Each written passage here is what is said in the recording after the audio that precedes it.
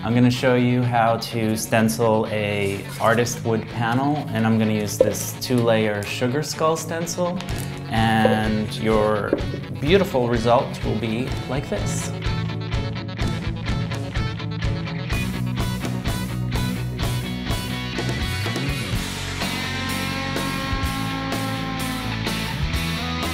Take your stencil, that is the first layer, which is the silhouette of the skull, and I'm going to take a little blue tape and just hold it in place with that. I squeezed out a bit of the silver acrylic paint here, and you dry it off a lot on the side. Stenciling is a dry brush technique. You want the edges of the design to come out nice and clean.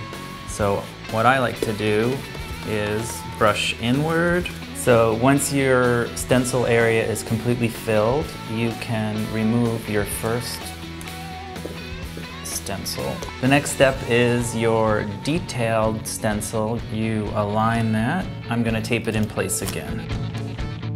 Again, pick up some paint. This is too much, so dry it off over here. Then I go into my larger areas very lightly. Make sure we fill these all in so you get that great end result. A little goes a long way.